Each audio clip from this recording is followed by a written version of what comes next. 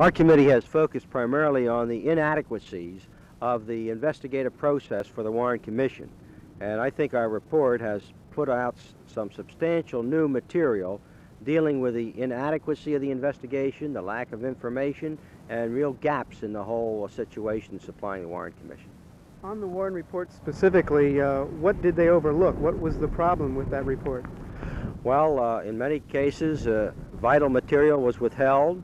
Material was never passed through when it should have been, and people conducting the investigation didn't have the total knowledge it would have been possible for a complete, meaningful Kennedy assassination investigation, and it skewed the input to the Warren Commission, and I believe the output too.